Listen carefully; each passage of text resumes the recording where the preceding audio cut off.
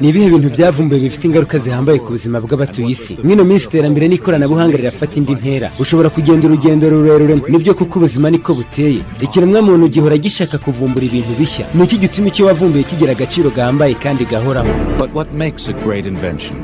Urashaka kumenya abantu batandukanye bagize uruhare mu byo mubona byose ku isi, mu ngeri zose z'ubuzima? Abavumbuye ibiturika,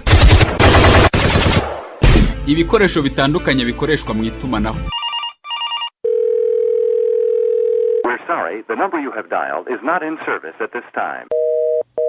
Imiti y'indwara zitandukanye zibasira abatuye isi umunsi ku munsi kandi zihitana imbaga nyamwinshi buri segonda ry'umunota.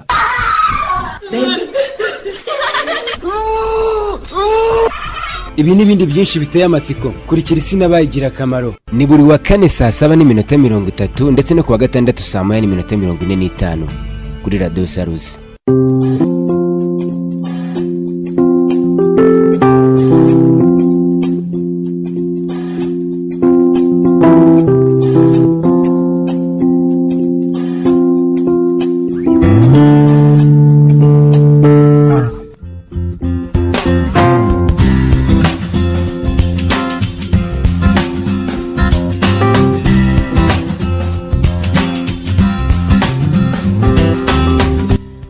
Ubaho waba uri hose, haba mu mazi cyangwa se mu kirere cyangwa se ku butaka, ufite uburyo wahageze. Ubwo buryo bushobora kuba wakoresheje inzira yo mu kirere cyangwa inzira yo mu mazi cyangwa inzira yo ku butaka. Inzira cyangwa se akayira ko ku butaka ni akanya gakorwa n'abantu kaba kari hagati y'ubutaka bwigiye hejuru kandi bubiri. Akayira gakoze neza kamaze igihe kinini cyane kabayeho. Akayira gato cyane umuntu yikoreye yatangiye kukubaka asaga mu myaka 2000 ishize imbere ya Yezu muri Indus Valley Civilization ni mu gihugu cya Pakistan cy'ubu.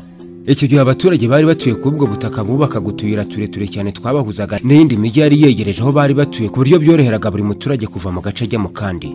Ubu nimba uri kumva ikiganiro ugenda uri mu kayira, niba utari mu kayira mu nzira nyabagendwa cyangwa se mu muhanda. Mu myaka myinshi cyane ishize abo twakomotseho iby'inzira ndetse n'ubwikorezi bikorerwa ku nzira zakozwe n'abantu ntabyo bari bazi. Uburyo bwabo bwo gutwara ibintu bifashishaga inyamaswa nk'ibimasa, naho mu bijyanye no kuva mu gace kamwe bajya mu kandi bakoreshaga ibisimba nk'indogobe ndetse n'ibindi. Ubuzima bugakomeza ntacyo byari bitwaye kubera ko nta bindi bari bazi icyo gihe. Ibyo byabaga mu gihe cya Paleolitike, ni kera cyane. Nyuma uko ibikorwa by'iterambere byagendaga byiyongera umunsi ku munsi, abantu nabo bagendaga batekereza uko bahindura uburyo bwo gutwara abantu n'ibintu.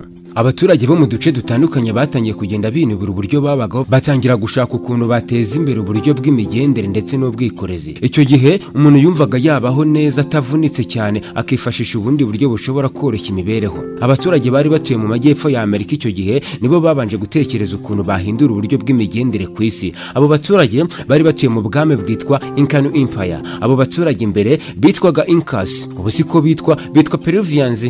Ni mu gihugu cya Peru cy'ubu ngubu, ni mu majyepfo ya Amerika. Nyuma gato mu gihe cya Neolitike ubwikorezi bwakomeje kugenda butera imbere.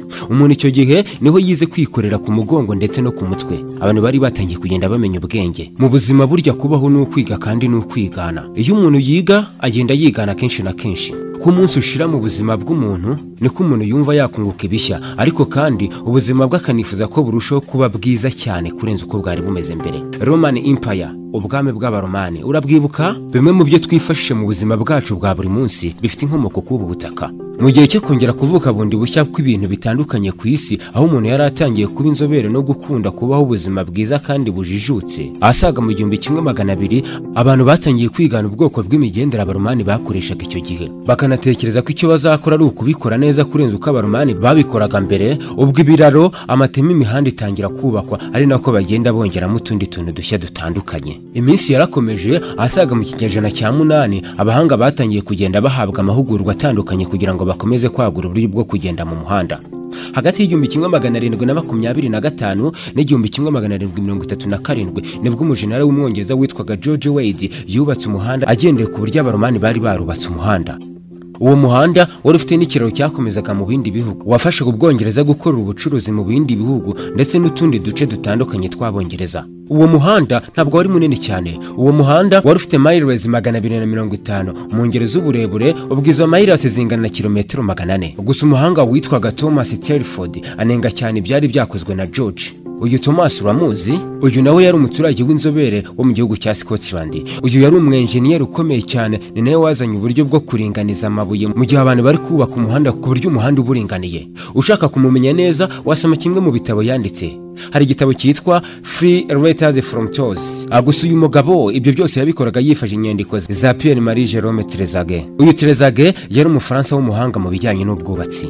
Iki kiganiro cyitwa isi n'abayigira akamaro. Ni ikiganiro cya Radio SALUS mugikurikira buri wa kane saa 7:30 ndetse no kuwa gatandatu saa 11 za mu gitondo. Nitwa Pizopikasiye, nijye kibategura kandi nkakibagezaho. Muratwumva neza cyane kuri 97.0 ndetse n'101.9 FM. Iyi radio yitwa Radio SALUS. Ni byiza kuyumva namahitamo meza mwakoze. Muri iki kiganiro tugiye kureba amateka y'umuhanda wa kaburimbo. Nubwo waba utarawubona ariko buryo urawumva. Turaza kandi kureba ubuzima bw'umuntu wagize uruhare mu kuvumbura uyu muhanda. Byinshi muraza kubyumva muri iki kiganiro. Mbahaye ikaze mu kiganiro cya none.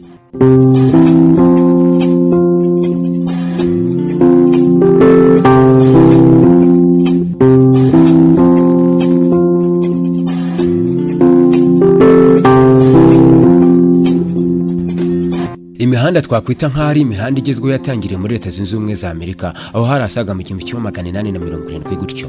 Nubwo imihanda imeze neza yatangiye kubakirwa muri Leta Zunze Ubumwe za Amerika, siho umuhanda wubakwa hifashishwa utubuye duto kandi twinshi, umucanga, amazi ndetse n'ibindi. Ibi byose iyo biteranye nibyo bivamo kaburimbo. Ibi ni ukuri murabizi, ariko ibi ngibi ntibyatangiye gukorerwa muri Amerika. Reka tugaruke imbere gatoya. Mu 1820 umunya-Scotland witwaga John Loudon Macadam niho yatekereje guhuzahuza twa tuntu twose nakubwiye. Uratwibuka? Utubuye duto cyane, umucanga, amazi ndetse n'ibindi. Umuhanda wa kaburimbo ni ubwoko bw'umuhanda aho amabuye arenze rimwe ashyirwa hamwe akavangwa n'utubuye duto cyane, ivumbi, umucanga, bakabitosa n'amazi kugira ngo birusheho gukomera kandi amazi ntazabashe kwinjiramo mu gihe umuhanda wamaze kuzura. Umuhanda wa mbere wubatswe hifashishijwe uburyo bwa John Loudon Macadam no witwa Bonisboro Turnpike. Uwo wuzuye asaga mu 1823. Umuhanda wakurikiyeho wubatswe imyaka myinshi, imyaka igera kuri 5 yose, wuzuye asaga mu 1830. Wari ufite uburebure budakanganye, ntabwo bwari buhuye n'igihe uwo muhanda wari wubatswe, ariko kubera ko kubaka byari bigoye kandi nta bantu benshi cyane bari bazi kubikora icyo gihe, nicyo cyatumye bitinda. N'umuhanda wari ufite miles 72. Miles, izi ngero murazizi. Iyo ushyize mu ngero z'uburebure twese tuzi, mile imwe irimo kilometero imwe ndetse na metero nyinshi cyane zirengaho. Ubwo izo miles 72 zingana na kilometero 117 hafi aho. Icyo gihe uhita ubyumva ko byari bigoye kubaka umuhanda ureshya gutya. Ibinyabiziga byahuye n'imbogamizi zo kugendera muri uyu muhanda. Imbogamizi ya mbere bahuye nayo ni ivumbi ryinshi cyane ryagaragaraga muri uyu muhanda. Ubwo Macadam w'ibyo byasaga nkaho yabikemuye. Yari yarabahaye ubumenyi bw'ibanze ku bijyanye no kubaka umuhanda wa kaburimbo. Umuhanga wari ufite inkomoko mu gihugu cy'Ubusuwisi witwaga Dr. Ernest yatekereje ukuntu iri vumbi rigomba kugabanuka mu muhanda wa kaburimbo. Atekereza ikintu gihambaye. Icyo gihe atekereza ikintu gihambaye, yatekereje yuko agomba kujya arenzaho ingerekerano y'utubuye duto cyane, umucanga kandi byinshi bifatanye, agashyiraho ibyiciro bitandukanye. Agashyiraho kushe ya mbere, yamara kuma kongeraho indi kushe. Ubwo buryo nibwo buzwi nka toe bound macadam. Abandi bahanga babyita asphalt. Ubwo cyitwa umuhanda wa kaburimbo wari utangiye kugenda uboneka neza. Abantu batangiye kugenda baryoherwa no kugenda mu buryo bwiza kandi bifuza. Ingendo zitandukanye zitangira kugenda zikorwa umunsi ku munsi. Batangiye kugenda bifashishije ibinyabiziga banyura muri iyo mihanda yari itangiye kubakwa. Ubucuruzi nabwo buriyongera. Abantu benshi iyo babaga bagenda mu muhanda, buri muntu wese mu bintu byibuze 2 yatekerezaga mu masegonda 5. Habaga harimo John Macadam. Uramwibuka? Uyu ni wa mugabo wavumbuye umuhanda uzwi nk'umuhanda wa kaburimbo. Abantu bazi umuhanda cyangwa se bawumva batarawubona bose amatsiko namwe bibaza ibibazo bitandukanye, birimo nko kwibaza bati ni muntu ki wavumbuye ubu bwoko bw'imyubakire mu by'ukuri. Ntacyo bitwaye kugira amatsiko ni ingenzi, ariko kandi ayo matsiko agomba gushira. Tuza nkuzaniye ubuzima bw'umugabo wagize uruhare mu ivumburwa ry'uyu muhanda. Ubwo muri make kaburimbo yaba umukene cyangwa umukire, buri wese ni inkingi ya mwamba mu gihe yaba ashaka iterambere. Nta kosa ririmo rero gushaka kumenya byinshi cyane bifitanye isano n'uyu muhanda. Amatsiko ufite agiye gushira muri aka kanya. Iki kiganiro cyitwa isi n'abayigira akamaro. Ubwo uhita ubyumva ko tugiye kureba ubuzima bwa John Loudon Macadam. Yavukiye he? Mbere y'uko abicyamamare yakoraga iki? Urupfu rwe rwatewe n'iki? Cyangwa se wasanga akiriho? Ahubwo tukareba n'iki gishobora kuzamuhitana twifashishije inyandiko z'inzobere.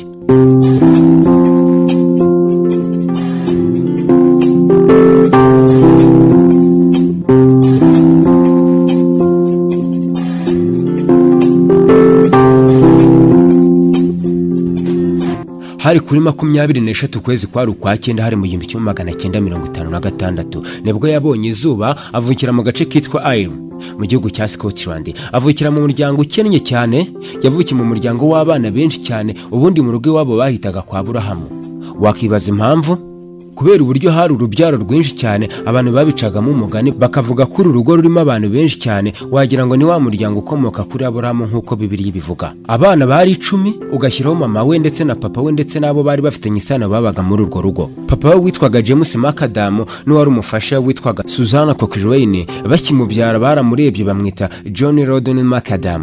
Yewe uyu mwana yakuriye mu muryango w'abana benshi cyane, dore ko yari bucura mu muryango w'abana 10 cyangwa se yari umuhererezi. Ubuzima kubera ko butari bwiza mu rugo iwabo ndetse n'ibibazo bya politike, byabaye ngombwa ko yerekeza irwota amasimbi ajya gushaka ubuzima. Ubwo leta 13 zari zibangawe n'ubukoloni bw'Abongereza asaga mu 1765 muri Leta Zunze Ubumwe za Amerika. Icyo gihe abantu bari bafite ingufu babonaga akazi ko gucuruza ndetse no guhuza ugura n'ugurisha muri Leta Zunze Ubumwe za Amerika. Ibi umugabo John yarabikoze cyane ndetse yanabaye price agent. Price agent muramuzi, uyu ni umuntu wemewe n'amategeko ugurisha ibintu bitari ibyo mu izina ry'undi muntu. Uwo muntu agurishiriza ibintu runaka akamugenera igihembo runaka, akenshi bitewe n'ingano y'ibyo yagurishije cyangwa se amasezerano bagiranye. Ibyo byose yabikoraga asaga mu 1770 ubwo yabaga New York muri Leta Zunze Ubumwe za Amerika. Nyuma y'imyaka itari mike akora ako kazi kari kanagoye, ariko kubera uburyo uyu mugabo atacikaga intege mu buzima bwe, yarakomeje aragerageza mpaka. Nyuma agafaranga kamaze kuboneka yasubiye iwabo muri Scotland, ubwo harasaga mu 1783. Yarakoreye amafaranga imyaka isaga 13 yose. Agezeyo kubera ukuntu agafaranga kari karabonetse akavanye muri Leta Zunze Ubumwe za Amerika, yahise atangira ibikorwa by'ubucuruzi kubera ko yari yarabikoze igihe kinini. Ariko ho ageze mu gihugu kavukire yatangiye kubikora nk'uwikorera. Mu gukora ibyo bikorwa byose by'ubucuruzi yatangiye agura ubutaka bunini cyane, atangira gucuruza nyiramugengeri ndetse n'amabuye y'agaciro arimo na zahabu. Macadam. Ubundi uyu muhanda ni nako witwa mu ndimi z'amahanga. Iri zina bise uyu muhanda baryitiriye John Macadam wavumbuye uyu muhanda. Uyu mugabo ubuzima bwe akimara kugaruka ku ivuko muri Scotland, ubuzima bwe bwakomeje kuba bwiza cyane. Ibihugu byari bifite inyota yo kwagura ubucuruzi nk'Ubwongereza n'ibindi byatangiye kumwiyegereza mu buryo budasanzwe. Hafi aho mu 1820 gutyo Ubwongereza bwamuhaye akazi ko kubaka umuhanda w'ubucuruzi. Uwo muhanda wari ufite ahantu ho gufatira ibicuruzwa byose bitasoze bikahita bifatwa mu buryo bwihuse. Mu gihe yarahagarariye ibikorwa byose yahembwaga amafaranga menshi cyane ugereranije n'agaciro ifaranga ry'ipaundi ryari rifite icyo gihe. Icyo gihe yahembwaga amapaundi angana n'ibihumbi 5. Ayo mafaranga yari menshi cyane, uribuka icyo gihe hari mu 1820 n'icyera cyane ugereranije n'ubu ngubu. Ibi bikorwa byo kubakisha imihanda byatumye bamwe mu baturage batangira kumwanga mu Bwongereza. Urugero ni nk'abacuruzi b'icyo gihe, kubera ko ari we wari warazanye ikintu cyitwa Bristol Turnpike Trust. Ubu buryo murabuzi, bwari uburyo bwakoreshwaga kugira ngo bamenye ibicuruzwa byose byacaga mu mihanda y'Abongereza kugira ngo byose bitange imisoro. Nigeze kubivugaho hagati muri iki kiganiro.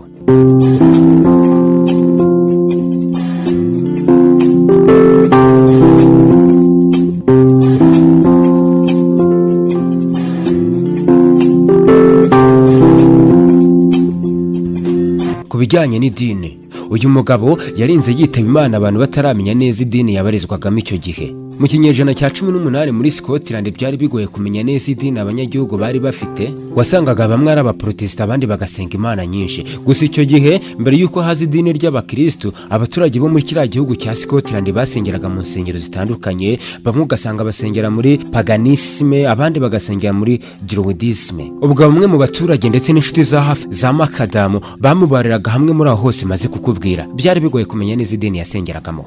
Ku bijyanye n'urubyaro, uyu mugabo nubwo yari yarakuriye mu muryango w'abana benshi, wese ko byaje kugenda byamuhaye isomo rikomeye cyane. Yakuze ababazwa no kuba mu rugo iwabo hari abana benshi, bigatuma hari bimwe atabona mu buzima bwe bwa buri munsi kubera ko ababyeyi nta bushobozi bari bafite. Nigeze kukubwira ko bari abakene bikomeye cyane mu gace bari batuyemo. Byaje gutuma byara umwana umwe w'ikinege cyangwa se umwana umwe nk'uw'ingwe, amwita James Nicol Macadam.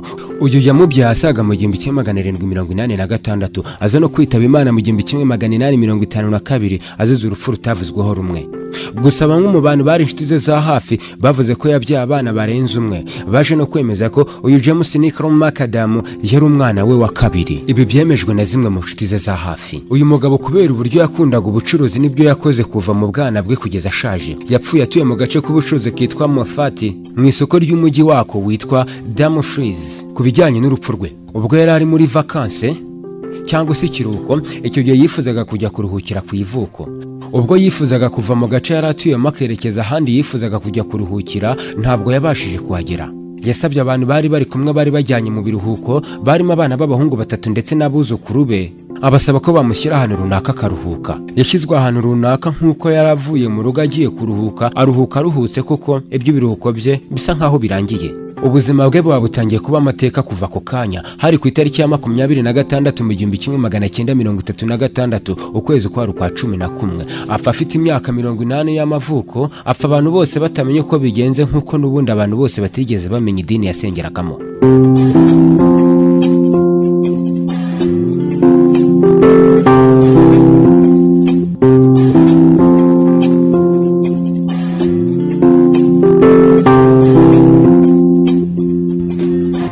Mu Rwanda uhita wibaza ubwo igihe kaburimbo yaba yarahagereye. Reka tugaruke mu myaka y'imbere gatoya.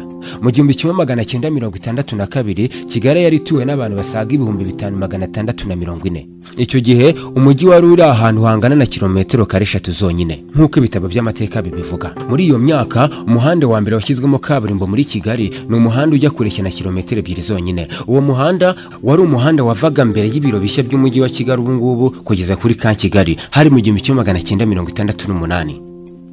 Icyo gihe wavaga hari Tamajoro muri ka Kigali, ukanyura imbere ya Hotel de Diplomate ahari Serena Hotel y'ubu ngubu, ugaca imbere y'ahahoze ibiro bya perezida, ukagarukira hari Karompo n'ubu kagihari imbere y'umujyi wa Kigali. Bivugwa ko uwo muhanda ari wo muhanda washyizwemo kaburimbo bwa mbere mu Rwanda. Icyo kiganiro kitwa isi n'abayigira akamaro ni ikiganiro cya Radio SALUS, mugikurikira buri wa kane saa 7:30 ndetse no kuwa gatandatu saa 11 za mu gitondo. Mureke tuganire. Niba hari icyo wavumbuye ushaka ko abantu bamenya, inyandikira igitekerezo cyangwa icyifuzo ku cyo twakoraho ubutaha.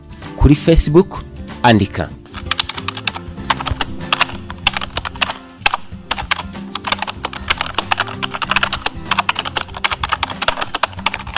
Pizo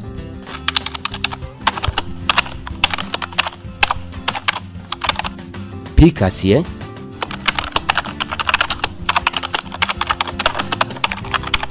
uramubonye.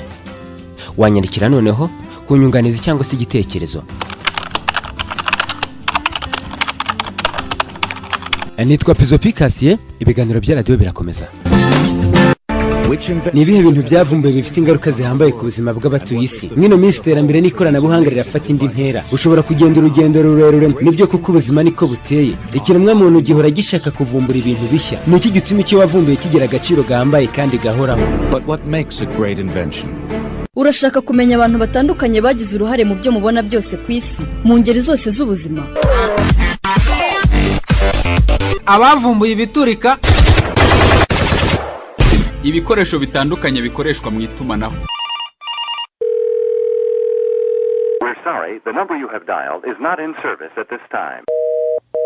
Imiti y'indwara zitandukanye zibasira abatuye isi umunsi ku munsi kandi zihitana imbaga nyamwinshi buri segonda ry'umunota.